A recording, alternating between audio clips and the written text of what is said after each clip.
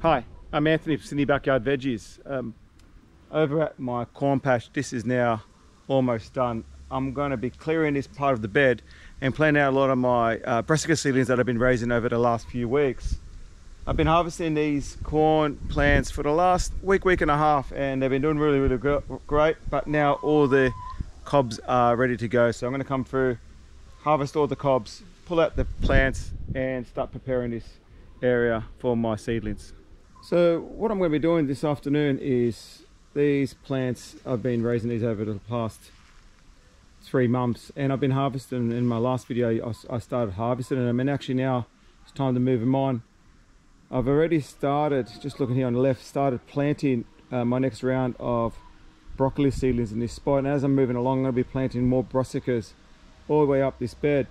I'm actually looking at planting cabbage seedlings here, but I also got more wombok and more cauliflower to plant up this row. So I've got a bit of time this afternoon, so I'm going to come through, clear this vegetable garden material, and then turn over the soil, and then plant the seedlings.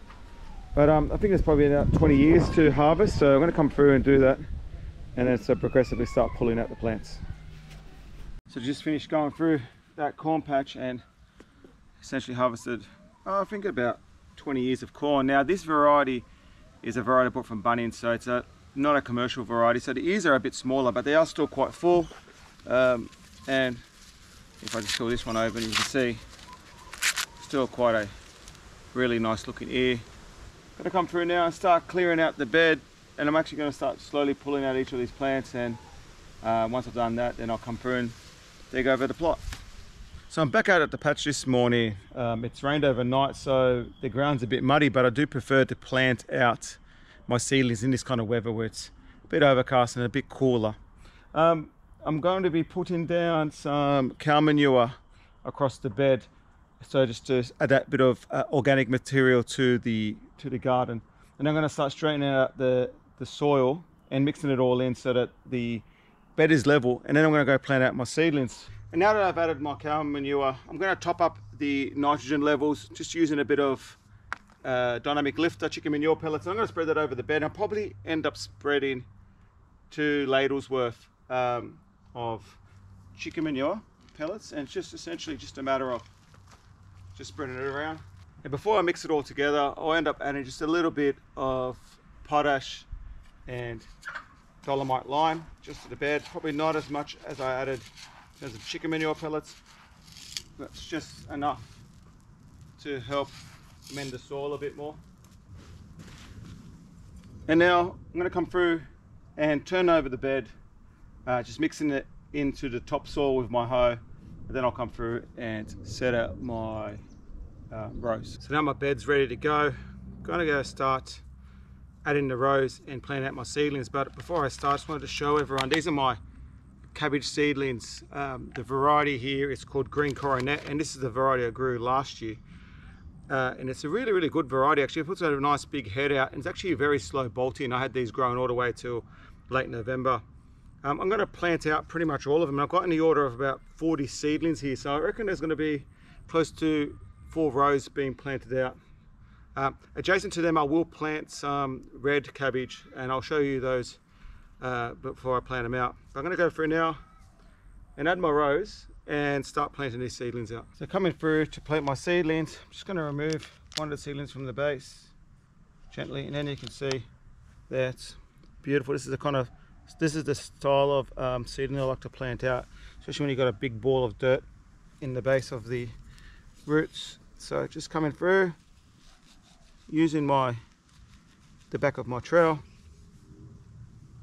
just patting the soil around the base, and that's planted. Now I'm looking at 40 centimeter spacings, which gives me approximate this location. I'm going to plant the second one, and again try to see if I can get a seedling with a lot of that dirt on the base, and again just planting it, bringing the soil around and compressing the soil firmly around the base. So continue through and continue planting these seedlings out.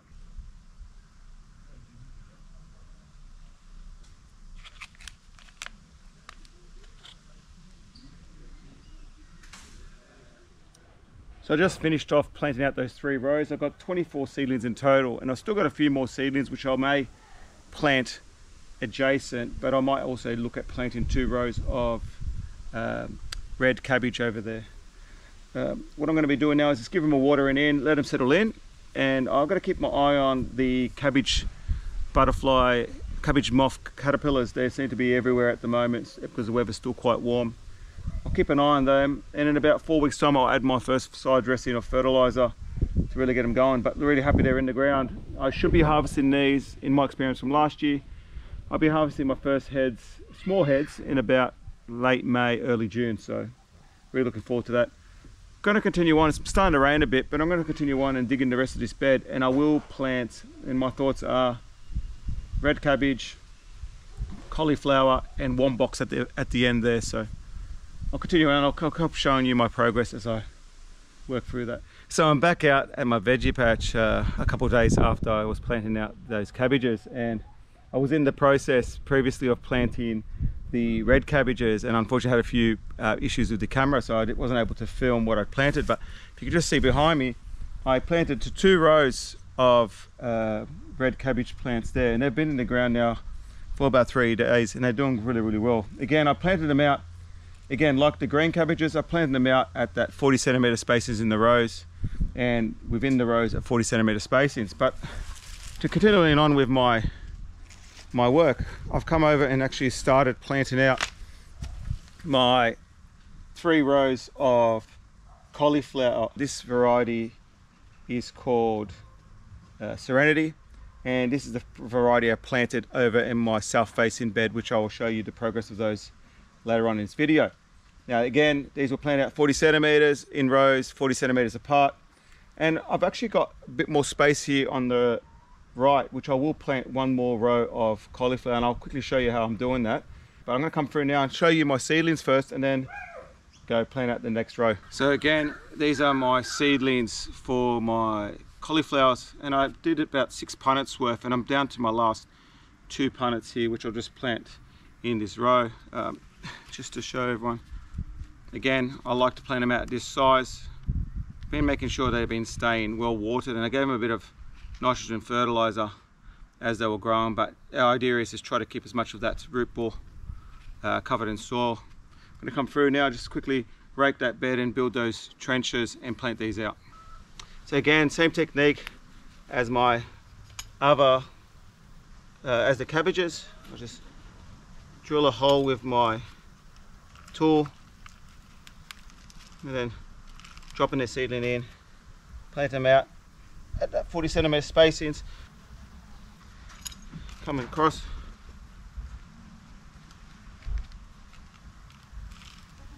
Again, putting it in. There you go. We'll continue planting on the rest. Then I'll come through and give these a gentle watering in. So now I have finished planting out this whole front section of my west bed with my brassicas. I've gotten a lot of them in, but there's still a fair few to go, and I will be planting them out in other sections of the garden. But what I'm going to do now is just take you and show you how it finally looks and what my plans are over the next few weeks and helping these plants come along. So just to go through what I've planted out, over here on the left hand side of the bed near the lemon tree, just over here, I've planted my 3rd planting of broccoli, and these were planted 2 weeks ago, and they're doing quite well, although I am struggling a bit with insect damage, and some, regardless of how hard you try, you sometimes always end up losing a few of the seedlings. So, but that should do okay. They are due for their first round of fertiliser and also due for their first healing, so they're starting to get a bit floppy in the wind, but I'll do that. These are the cabbages that I planted out earlier in this video, and this has now been day 4 since they were planted. They were planted on the weekend, and it's been about 4 days after. Now again, they've settled in. There were a few hot days at the start. They've settled in. I have had a few losses, but that's no big deal. These guys aren't going to make it, so, but I'll end up replacing those. But generally speaking, all the other seedlings have done well. I've gone into irrigation on them, and it really helps to keep them well watered. Adjacent to them, I have planted my red cabbage, and these ones have actually just settled in really fast. I've had no issues with these ones. I've had no losses. they're a bit smaller, and I find that the younger the seedlings, the better they are for transplanting, so they don't want to rot. And then coming across next to them, I've got my 4 rows of cauliflower. These are 3 rows that I planted 2 days ago. Again, they've settled in quite well, and this is my last row that I just planted now, and hopefully they should do it for this bed. I will be planting sugar snap peas along this boundary line here, and they will grow quite tall, which is fine.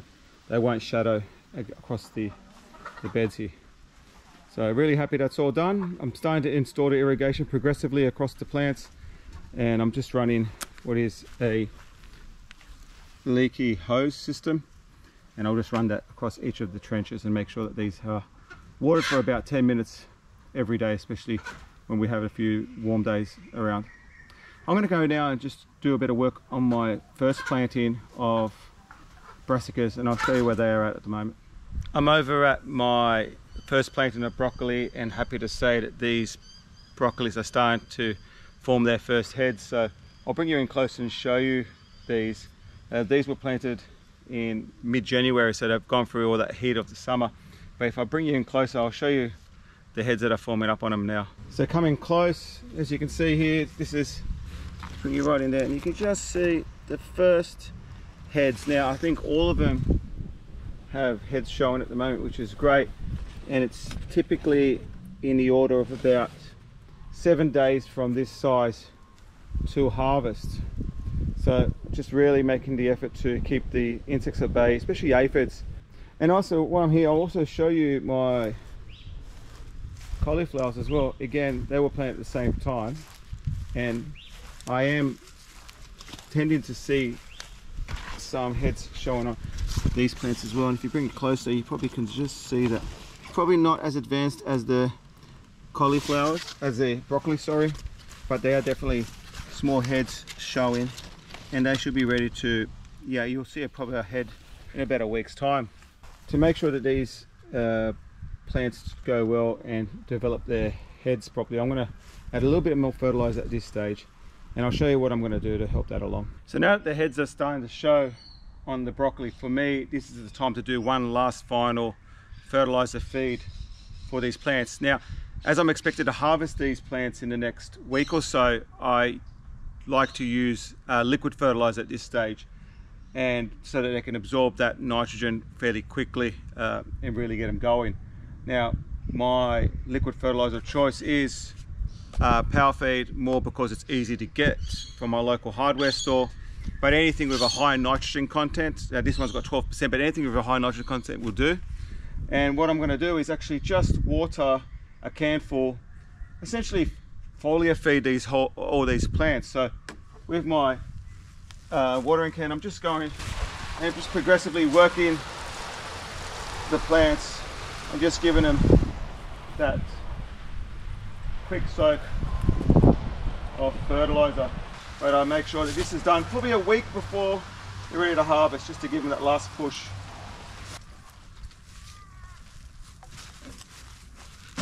So that's done, and that's perfect for these plants. And now these will be fine from now to harvest. That's no more fertilizer for them.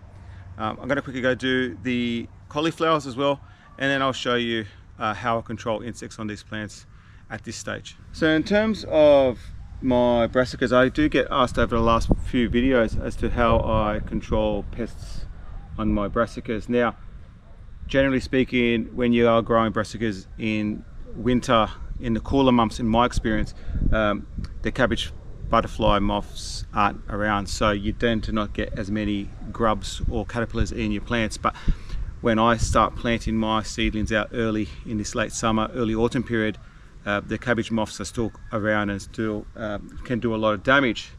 Now, I do get a lot of insect damage on my plants, but I do control them using pyrethrum sprays. Now, pyrethrum is a contact spray, not a poison, and in my context I find it works well for dealing with the pests, especially the size of my patch. I could look at options of netting the beds, but just in my context, the amount of plants I have and how the contact sprays work, I feel that it's appropriate for my garden and for my crops. Now, if you don't like to use pyrethrum, you could look at using some homemade white oil sprays. I will put a link to a Garden in Australia post where they show how to make white oil. But I will spray them at this time probably weekly as a minimum to really keep the insects down.